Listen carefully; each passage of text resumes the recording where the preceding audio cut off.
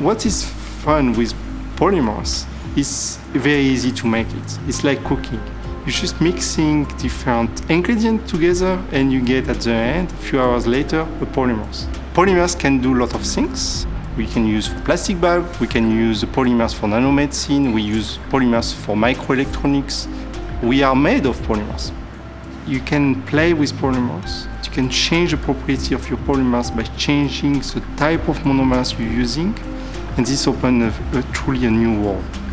Australia is one of the leading places in the world for polymer, and I was very keen to learn in Australia how to make polymers or to use raft polymerization. One of the issues to make polymers is you need a lot of energy to start a polymerization. Another issue is the use of toxic chemical, because often the catalysts are toxic we use. We develop a technique of polymerization which uses light, visible light, to activate and deactivate the polymerization. And we also use chlorophyll, which is used by the plant for photosynthesis to activate the polymerization. And this is quite exciting because we are now able to turn on and off a polymerization just by turning on and off the light.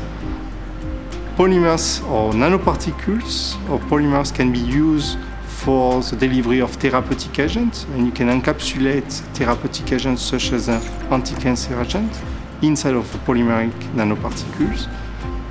It can be used for the treatment of infectious disease, especially antibiotic resistant disease. When you go to the hospital and you have to do an MRI, usually you take a contrast agent to improve the contrast of your MRI. But this is slightly toxic.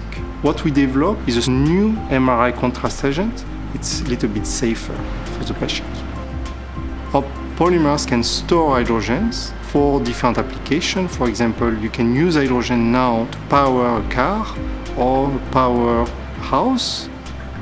We develop a new tools or new way to make polymers, and I hope in 10 or 20 years, industry will use it. It's exciting to work in this area where there's so much application.